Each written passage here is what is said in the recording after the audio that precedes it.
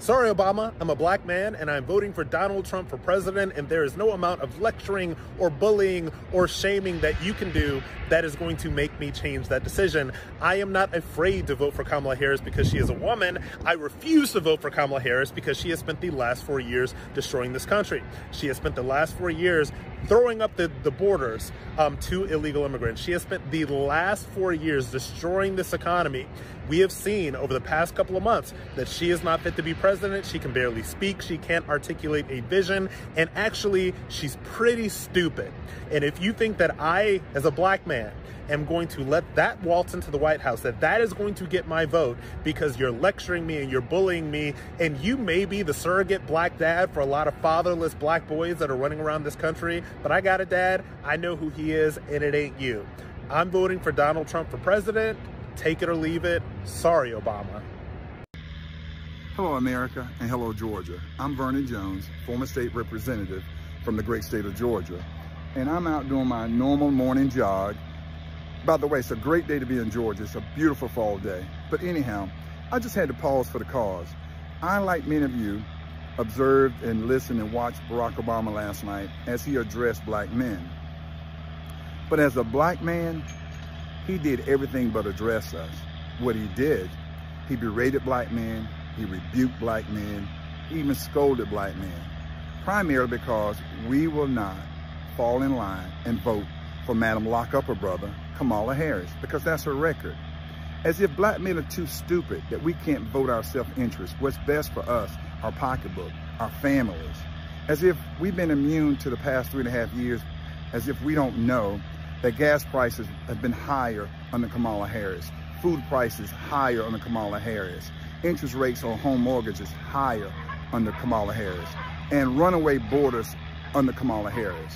But you know what? That's what the liberal white Democratic Party did. They dispatched Barack Obama out there to whip black men back on the plantation to vote Democrat. And you know, President Obama, he meant a lot to black people, but he didn't do anything for black people. And for him to want to come down from his mansion in Martha's Vineyard and tell black men how we should vote, really? You don't even live in Chicago anymore. You left your black community, Barack Obama, and you want to tell us how to vote? We're not having that, and we're not voting for Kamala Harris. So I'm CJ Pearson, one of the young black men that President Obama yesterday tried to lecture into supporting Kamala Harris just because she, quote, looks like me.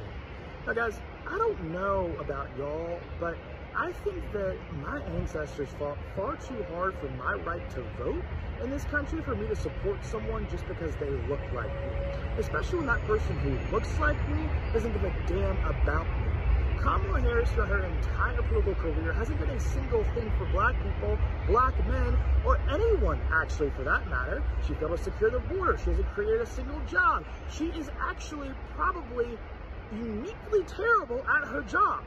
Barack Obama, another person who didn't do a damn thing for black people when he was president, believes that black men should set aside our disagreements, set aside our grievances, and just take one for the team. Barack, we've been taking one for the team when it comes to supporting the Democratic Party for decades. And what do we have to show for it? Our inner cities are destroyed. Violent crime is up.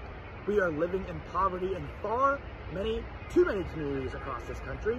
That is the reality of progressive policies in this country and all across America.